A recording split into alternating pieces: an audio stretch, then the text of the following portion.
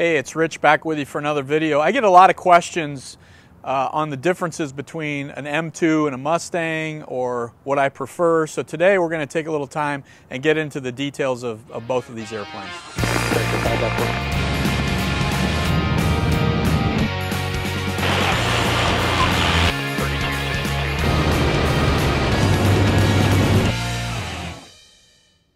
Okay, so we have a Mustang and an M2 in the hangar here, and this is a 2014 M2. That's a 2012 Mustang. The Mustang was certified initially in 2006. They built about 480 of them until they stopped production. I think it was 2016. The M2 was certified in 2013. It's still in production, and I think they built around 290. The times are similar, but just from a price perspective, this airplane, it's not for sale, but it's probably in the 3.3, 3.4 range. That airplane is probably in the $2 million, $2.1 million range. So the price difference right there is a good example. It's maybe $1.3 million, $1.4 million, depending on the airplane. The differences in size of the airplane, this is a 10,700 pound gross weight. The Mustang has about an 8,700 pound gross weight. Seating, you have maximum 6 in the Mustang. You have up to 8 in the M2 if you have the side-facing seat. Performance, you know, 400 knots for the M2 and 330 knots for the Mustang. The engines are fully FADEC. They're made by different manufacturers, but they are essentially the same in terms of the way the pilot interacts with them. Williams on the M2, Pratt & Whitney's on the Mustang. Dimension-wise, the M2 is larger, so that equates to a little bit more in hangar costs versus the Mustang. I think you're probably looking at like 20% more in California to hangar an M2 than you do a Mustang. Capability-wise, these airplanes are very similar. They're full, you know, all-weather airplanes, and we're going to get more into the practical use of them in a little bit later. So this is the M2 interior. Generally speaking, my impression is that it's a more open feel than the Mustang. I think it's 35 cubic feet larger than the Mustang. Obviously it's longer this way, lengthwise, because you have the potty back here and you have a side-facing seat up there. Big improvement in this airplane is the lab. If you have a need for a lab, it's much more practical in the M2 than it is in the Mustang. And these seats move in and out. It's a very comfortable cabin. Everybody that has M2s likes them, and it is larger than the Mustang. In the cockpit of the M2 here with G3000 avionics, in the Mustang you have G1000. We're seeing a lot of upgraded Mustangs with the NXI, but in my opinion, there's not a lot of capability difference in the G1000 NXI and the G3000, so I kind of view that as a wash. You might have a personal preference on G3000, but capability-wise, they're the same in my opinion. So let's go inside and take a closer look at some of the details. As far as maintenance on these two airplanes, we do a lot of maintenance on both M2s and Mustangs, and you're going to pay a little bit more in ongoing maintenance costs, annual costs on the M2, but I don't think it's going to be much more than 10 to 20%. I think we looked at some numbers on some of the airplanes that we're currently maintaining, and a Mustang was in the neighborhood of like $30,000 a year. And if you add 10 to 20%, you're still under $40,000 a year on an M2. And I'd say that's pretty reasonable and pretty accurate estimates of maintenance costs for the airplanes. Depending, you're going to spend more some years and less other years.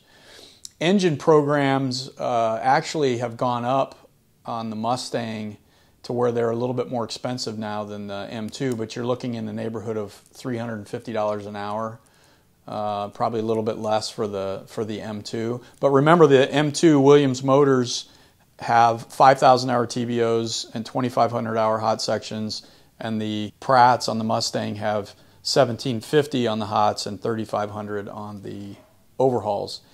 The other material difference in program costs is the Williams programs cover corrosion, and the Pratt programs do not cover corrosion. And last is the insurance, and insurance advantage goes to the Mustang largely because of the lower hull value.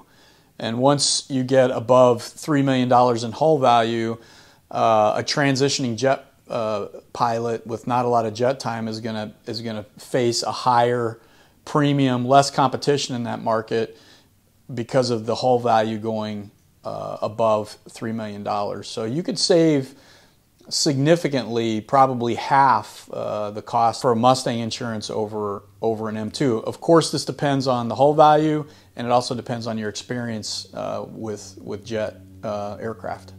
Okay, so the best way that I thought to really get into operating costs is to do a flight, what I consider a typical flight in both of these airplanes. So Long Beach to Salt Lake City is roughly 500 nautical miles, and so I did the same, and ForeFlight gave us the same route for both airplanes.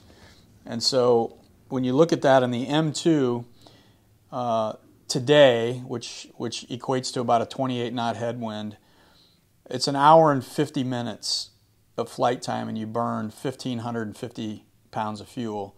The Mustang is 2 hours and 14 minutes, and it burns 1,330 pounds of fuel. So when you look at the savings on these two trips, it's insignificant in fuel cost because of the M2 burns more fuel, but it gets there faster, and it's not a significant fuel savings. I think we calculated it to be about $150 in savings on fuel in the Mustang. The Mustang will take 480-pound people and 100 pounds of baggage kind of as its maximum range, where the M2 does that same payload, and you could still go further. So that's an advantage the M2 has with that, 6 people at 180 pounds and 100 pounds of baggage. You're kind of at a maximum range on the Mustang at 500 nautical miles. It's hard to really give any major advantage to the M2 in terms of, on a 500 nautical mile cross country over the Mustang, because the Mustang will still do it. It gets there 20 minutes later. It burns a little less fuel. So I don't see a lot of customers that have a mission in a Mustang that they can't quite do, so they have to have an M2 to make it. The average mission for these airplanes is essentially the same. In summary, on these two airplanes, I mean, you have two great airplanes. They're probably the best in the class, in my opinion. You got a couple of competitors we didn't really talk about in the Honda Jet and the Phenom 100, but you can't go wrong either way. There's a couple of advantages. Insurance costs are going to be higher for the same pilot on an M2, and acquisition costs are another big one. You're $1.3 million to $1.4 million more money for an M2, but I don't see any real advantage avionics-wise. I don't think one airplane's easier to fly than the other. I don't really think you can go wrong either way. A lot of it may depend on an individual's or a company's budget, just for the acquisition cost. So anyway, I hope you got some value out of this. It's an airplane both these airplanes we deal with a lot. If you have any questions about either one, we'd be happy to talk to you. Thanks for watching.